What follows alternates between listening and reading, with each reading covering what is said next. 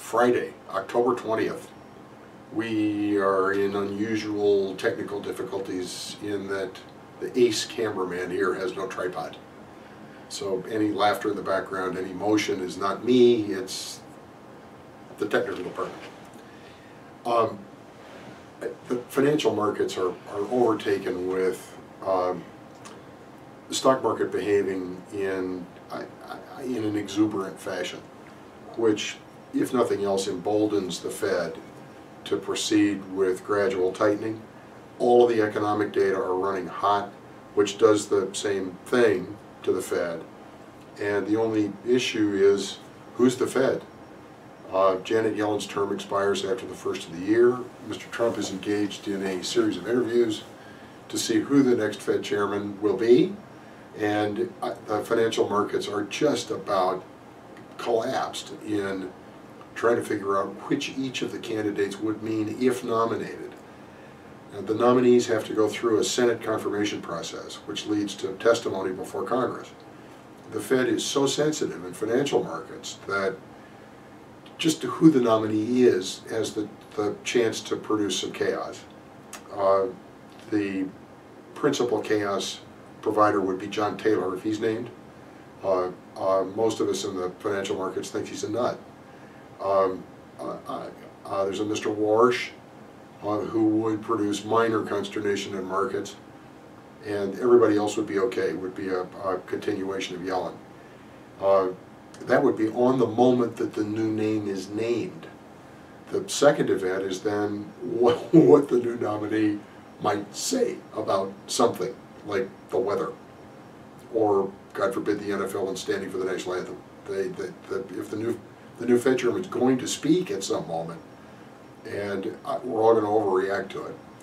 And then in the nomination process, the nominee before the Senate will be poking at the person hard to see what their intentions are, especially at variance to the attitude of the Fed all the way through Bernanke and Yellen.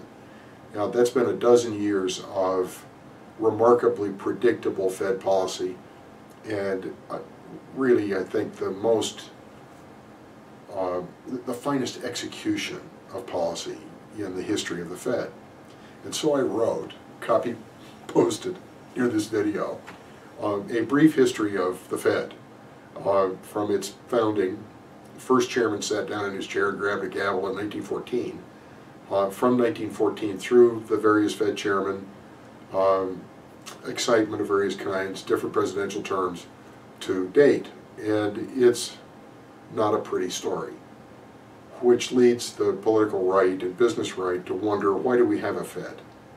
And if they can make it that far, the next question is, why doesn't the Fed just have a rule book to govern what it does and take all of this judgment out of the way?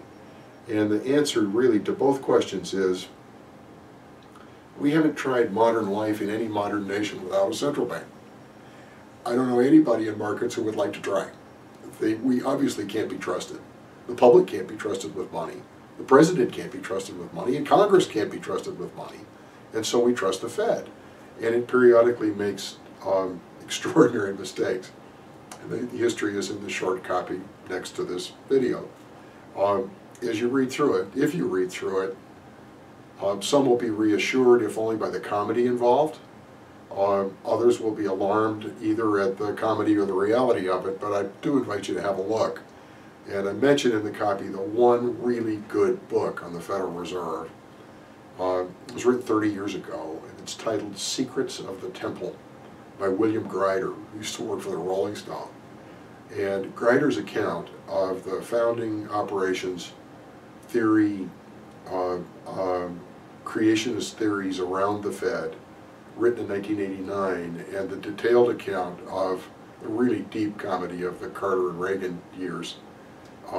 If you want to understand what the Fed does and what it's about, it's a great book. And Amazon's got it used. It's been republished in paperback form. And if you're going to be anxious, you might as well have the details. Meanwhile, rates have risen. They look as though they may be about to break out into higher terrain, partly because the Fed is coming, and the rest of it because the Fed should be coming. That's what's buried in the economic data. So on that joyless news, do have a good weekend.